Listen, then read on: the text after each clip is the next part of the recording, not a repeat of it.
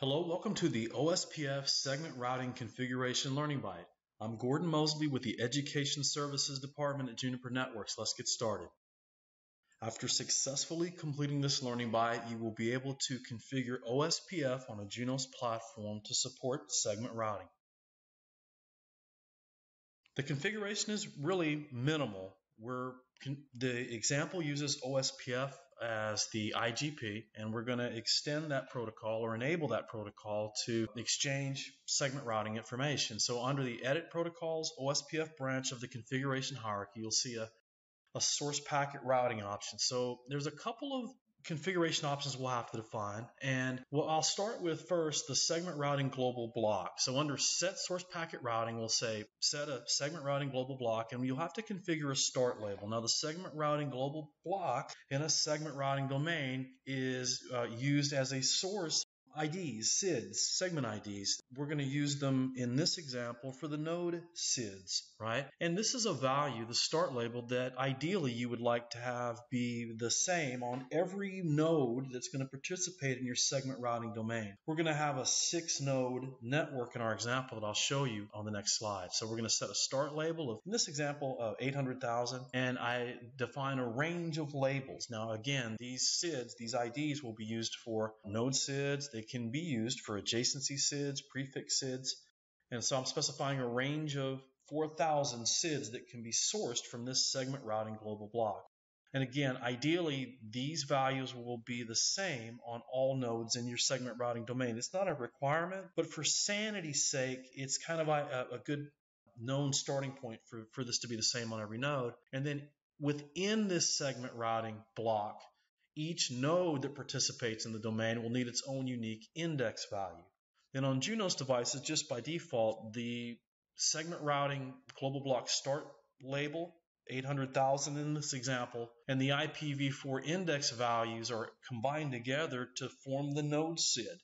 And so in this case, this device is VMX2. I'll show you in the diagram here on the next slide. So I set the IPv4 index to 102. So its node SID would be generated by these two values and be 800,102. We'll set that, right? And then there's an optional piece. You do not have to do this. You're done. This is all you have to do to enable segment routing. The adjacency SIDs will automatically be generated. The node SIDs will automatically be generated. And then information is distributed throughout the OSPF area, right? Done. But to help me understand segment routing, a lot of the information, for example, the adjacency SIDs that segment routing requires to establish forwarding paths throughout the domain, are automatically generated. They're random numbers dynamically generated when the adjacencies are established. And it made it a little hard for me to understand how traffic would flow. So I went ahead and took the optional step of defining a static range. You don't have to do this. It just helped me understand my network better because I knew what numbers I should see because I statically configured them, right? So under the Edit Protocols MPLS branch, you can configure an optional static label range. I'm going to do that because under the interface configuration for Area 0, this device has two interfaces, Gigi 001 and 002. I'm going to go ahead and configure a static adjacency SID. And then this would be the adjacency SID that would be distributed to my OSPF peers, right? So that's some optional configuration that I'm going to enable. Here's our network. We'll use for our example 6 VMX nodes. We have VMX1 as a provider edge router that is also, performing a similar role. VMX2 as a provider edge router. And then as core routers, P routers in the MPLS world, we have VMX3, VMX4, 5, and 6. Here's the node SIDs that we will configure. Again, I just tried to make the numbers make sense. VMX1, it will have a node SID of 800,101. VMX2 would end in 2, and in 3, and 4, and 5, and 6. The loopback interfaces that we'll take a look at that are, of course, by default used as router IDs to, where did this router announcement come from? Also, .1, ends in .2, .3, .4. So we tried to make the numbers match so it'll be easy for you to see. So all of these routers, except VMX1, currently have, they all have OSPF configured, but VMX1 is the only router in this domain that does not have segment routing enabled. So I'm going to connect to VMX1, enter configuration mode, and we'll enter the minimum configuration necessary to have him participate in the segment routing domain, and then we'll statically, as the optional component, configure the static adjacency SIDs. Okay, and so let me connect to VMX1, and we'll do that now. Okay, this is the VMX1 node. Let me enter configuration mode. And I'm going to start first. I want to go under Edit Protocols MPLS. Now, again, this is the portion that you don't really have to do, but it helped me. I want to go ahead and set a label range that I can use for statically assigning adjacency SIDs. And you just specify a range of labels. I just picked from 1,000 to 2,000. You pick whatever numbers make sense to you. This allowed my numbers to work for me. So that's all I really have to enable. So I'm going to go down now to the Edit Protocols OSPF branch. Let's take a look at what we have. I have just area 0. This VMX1 node has 2 interfaces that are participating in the OSPF domain. And this is fine. Traffic engineering is turned on. So there's a traffic engineering database that's maintained as well. But I want to enable segment routing. So again, the simple command under this hierarchy is to set source packet routing. Now, we want to configure our segment routing global block. We want to define our start label. You can pick a number that works for you. I picked 800,000 as my very first label. And then I picked a range, which was completely more labels than I needed in my small network of 4,000. But it gave me plenty, and it matched with kind of the example I used to learn this concept. So there's my start label, and then my range of labels that I wanted to find. Now, under that source packet routing branch, I need to uniquely identify this particular node, right? And we do that by defining the node segment's IPv4 index value. And this is the value that is unique for every node in the domain. Since this is VMX1, I define the IPv4 index of 101. You know, VMX2 is 102 and 3 is 103.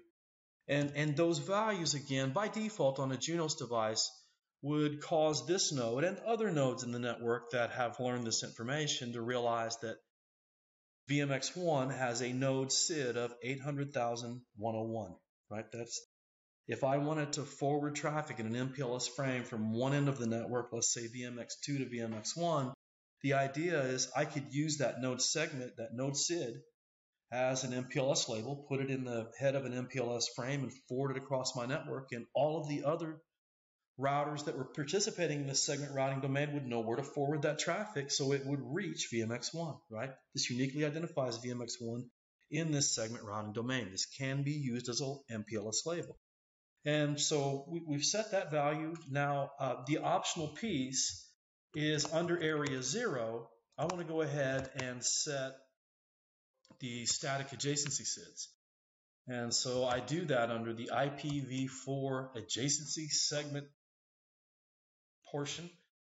I'm going to set an unprotected label. This will be the adjacency SID of 1012. This is the IP address that this interface uses of the OSPF peer reachable through GIGI 001. It's 172.22.101.2. So I made the adjacency SID 1012, right? I just try to keep things simple.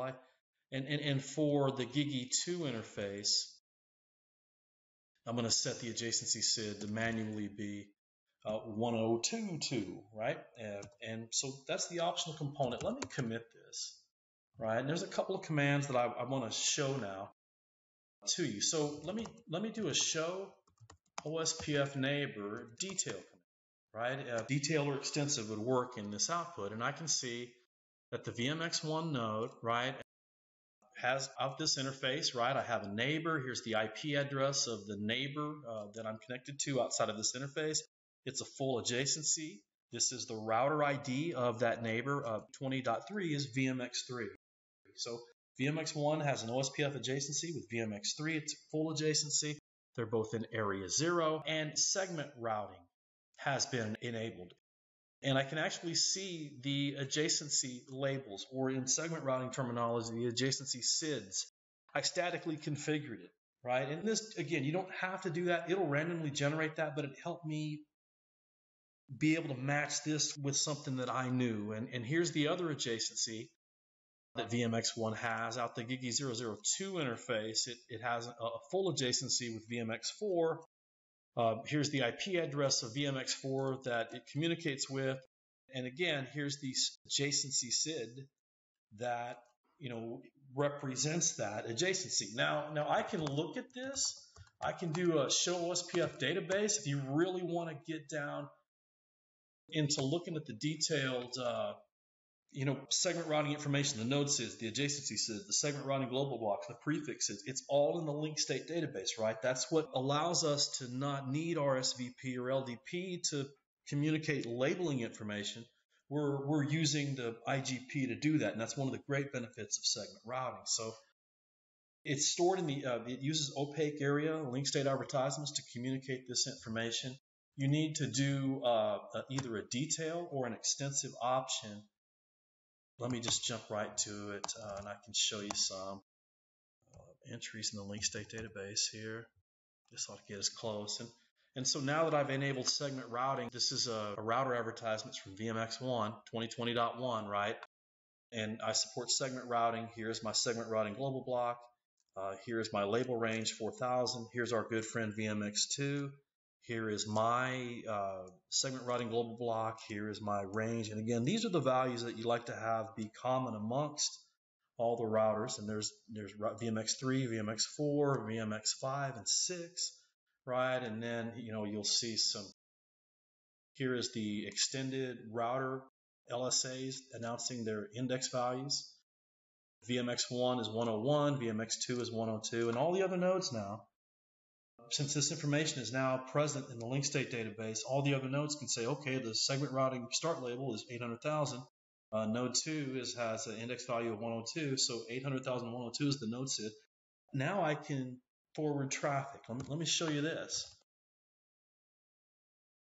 Let's look at the routing table, all right?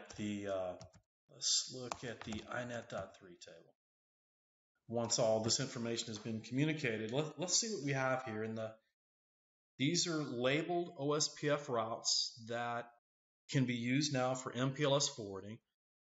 They are placed in the inet.3 routing table on the VMX1 node, and to reach, for example, VMX2, right, it has really two paths to get there. There's redundant paths throughout this network, but if it would create an MPLS frame and push a label on there at the top of that MPLS header of 800,102 and forward it out, the active path is out GIGI 002. The other nodes, VMX3, 4, 5, and 6, have that same information in here and would know how to forward this using these segment routed labels, right? There is no RSVP, there is no LDP running. Segment routing did this for us. OSPF did this for us. So there's an example of just basic OSPF segment routing configuration on a Junos platform. In this Learning Byte, we configured OSPF to support segment routing on a Junos device. Thank you very much. Visit the Juniper Education Services website to learn more about courses. View our full range of classroom, online, and e-learning courses. Learning paths, industry segment and technology-specific training paths. Juniper Network's certification program, the ultimate demonstration of your competence. And the training community, from forums to social media. Join the discussion.